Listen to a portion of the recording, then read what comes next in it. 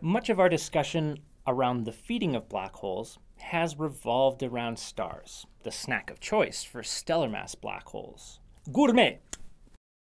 Since stellar mass black holes make up the majority of binary pairs we associate with stellar companions, what do you think a supermassive black hole likes to snack on? Well, if you were thinking, surely they also eat stars, you'd be correct. But they are also voracious consumers of the gas and dust that happen to fall in too close. Some of the most spectacular phenomena theorized to occur in the environment around a supermassive black hole are called tidal disruption events. These feeding frenzies are so violent that the stars being consumed are completely torn apart. During a tidal disruption event, stars passing close to a supermassive black hole are disrupted by the strong tidal forces of the black hole's gravitational field. The tidal forces deform the star into a long string of hot glowing gas, just like this artist's impression of what a disrupted star might look like.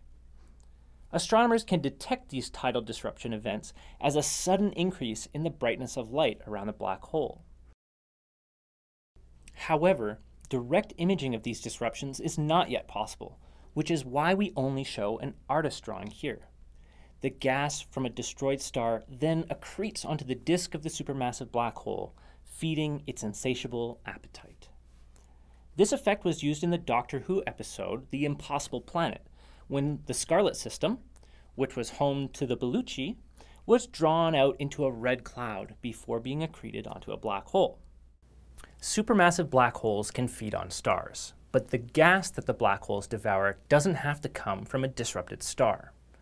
Are there other options? What about clouds of dust and gas?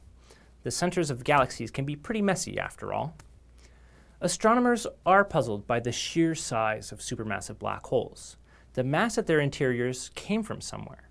And until recently, scientists thought that supermassive black holes feed on a steady diet of hot, ionized gas from the halo of the galaxy.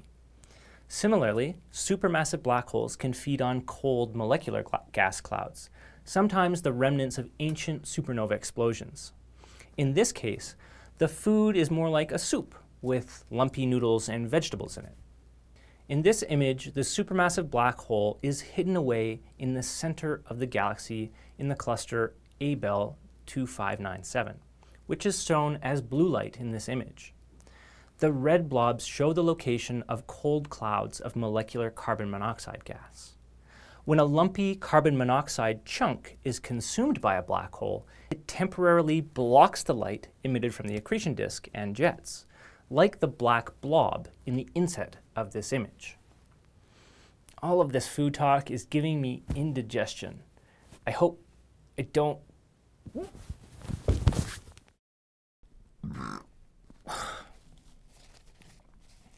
Excuse me.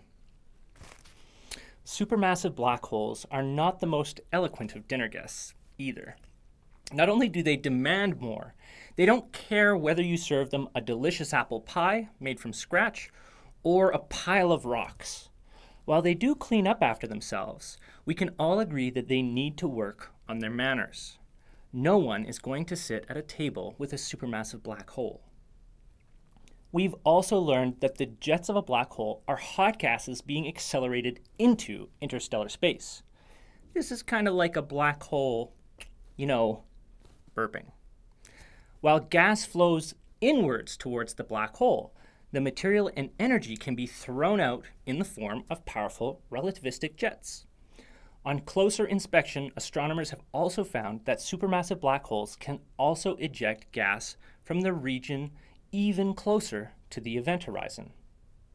Here we see the Whirlpool Galaxy, a beautiful example of two colliding galaxies. The smaller galaxy, visible in the inset, has a bright X-ray source, visible in blue, which indicates the presence of a supermassive black hole. The blue arcs and bands are hot, glowing gas being ejected from the region around the black hole. This is evidence of black holes burping. Excuse me again.